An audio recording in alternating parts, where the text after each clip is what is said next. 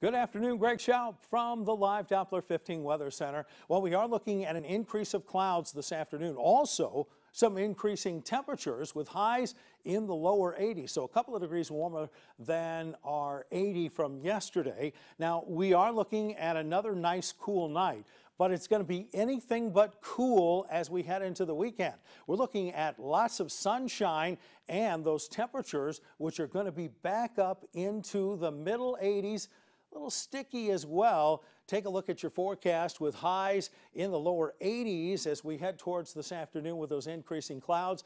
Overnight low down to 59. We'll look for mid 80s both Saturday and Sunday, and then a chance of rain late Sunday night into Monday. And we'll see a very warm week ahead, especially on Wednesday, just before the start of fall.